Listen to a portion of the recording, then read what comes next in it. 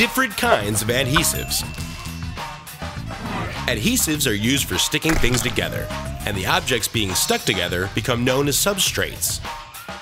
Adhesives are most often made from polymers or resins.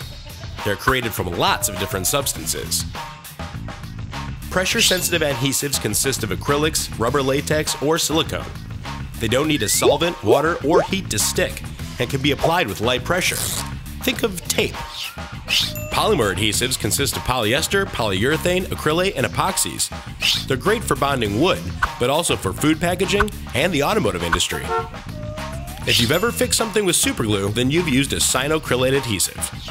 Dextran is a thin glue made from starch used to hold the pages together in your favorite novel.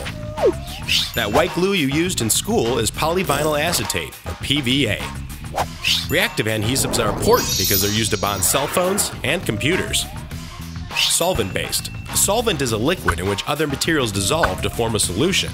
This kind of adhesive is mixed with polymers and can be found in sticky notes. Believe it or not, there's still so many more types of adhesives out there sticking our world together. But it's safe to say you are officially on your way to being an expert in the different kinds of adhesives.